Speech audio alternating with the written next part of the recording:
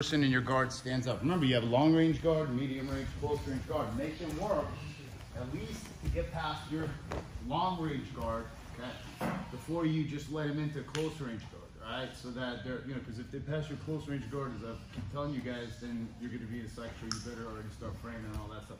So, as we hear, back up. One of the things that's a little bit problematic, okay, is that when you're here, your knees are more tucked to your chest. You're a lot more difficult to manipulate, even though you're kind of on your back, okay? Because if he comes up to me here, you keep one high, one low, okay? You trade one for the other. So if you notice, you kind of put your pants a little bit tight, and it makes it a little bit hard for him to grip, versus here, you can grip on the inside, okay? So back up. So get here, and then kind of grip right here, and as you're moving around, because you can always move and stuff like that, as it comes here, you're here, here, and now you're here, right? So now what we're gonna do is, we're gonna create possibilities for sweeps when he is close to you and when he is more further away from you, right? So in this scenario, I keep breaking his posture, right? And if he starts backing up, I can always hook right here with my left foot, almost like a De La Riva. If I let go here, and I go here, I'm in essentially a De La Riva with a spider, okay? So, you can grip from here, so you can have spider and pant grip right here, right? So, let's see, this way, keep going. Okay, so we call this the Leandro Low grip right here. So my foot is still on his bicep. I have a very good control of him. I can push him, pull, I can lift, and I can just bounce him. See how his right leg is light? So from here, all I'm gonna do is I'm gonna put my foot on his thigh, loop this here, okay?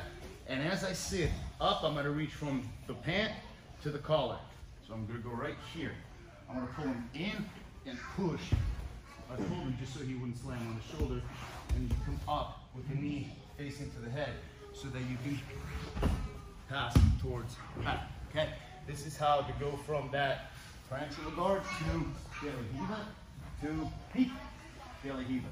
It's almost the same, it's essentially doing this right here.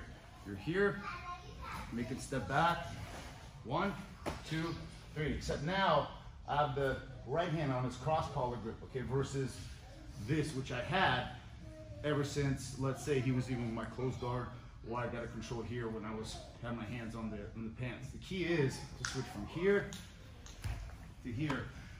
Pull him in a bit, pull, push. I pulled him just so that he wouldn't slam. You can also go this way here, and you can pass. Okay, it's incredibly effective once you guys understand what goes where, all right? So as we're here, and watch this. Let's say his leg is here. I kind of move him this way here. Look.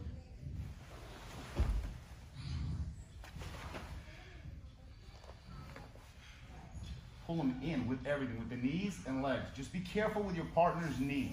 I'd rather you kind of point your toes towards me. Yes, like that. So as I go here, I pull you in, and then I pull, push, and you can set them down gently, or you can set them down really rough too. So here, I'm gonna pinch my knees and move my hip back so I can jam his hip here, and then you go hip to hip, and you just float them. Okay? Time. Yes?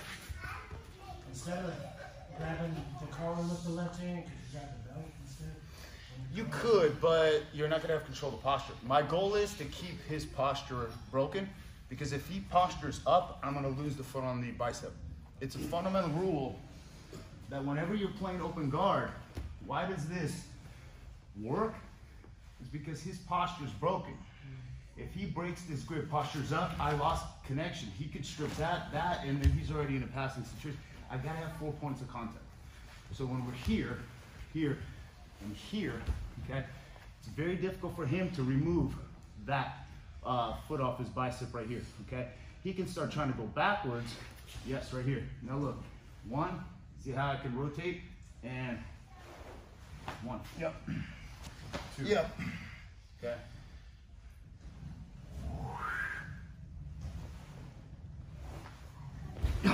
You can do it gently. You can move your hip back here, and then you can give them one of these. Alright? So, if you guys are in the more beginning stages, just so you know how to do this, let's say Professor Phillip goes down on his left knee. Okay? So I'm here, look. I'm here. 1, 2, 3. I pushed it over this arm. I need to pull and push. Now, to get up from here, I need to push my hips away. My left foot is at his left hip. So I scoot back and I point my foot in so I can jam this hip here. Yeah. So I don't know which way I'm gonna go. It all depends on which way is the top of his position, but I want to go to his back. All right, ready? 1, 2, 3. All right, this is deep belly Riva, belly relax, relax. Your hands should be on their left sleeve the whole time, for God's sakes.